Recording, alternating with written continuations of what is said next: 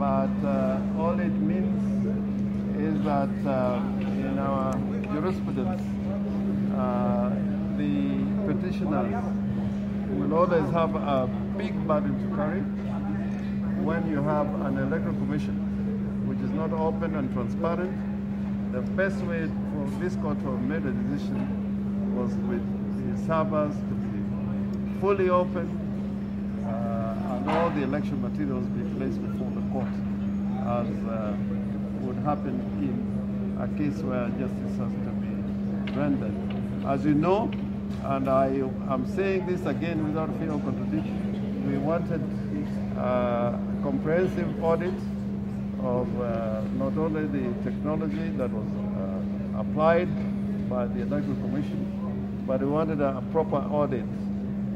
Although time was of the essence, but I think we had sufficient time to carry out a proper audit, including looking at the issue of the foreign intruders, the Venezuelans, which you would notice the court avoided in making any comment about those intrusions and invasions of the system, the technology, the IT structure. That again, the court did not refer to, but probably in the judgment, the recent judgment that is coming on the 21st, they will say something about it.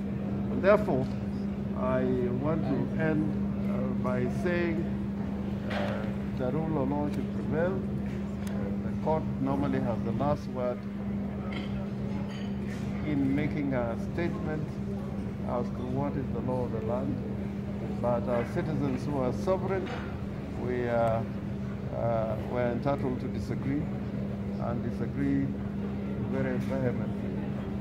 I think the court, in conducting the proceedings during the hearing, I think they were patient. They listened to us. It's only the outcome that we do not agree with. Finally, I think our plans, the two petitioners, Raila Amolo Odinga and Martha Karua, may be addressing another press conference, but we are happy to talk to you.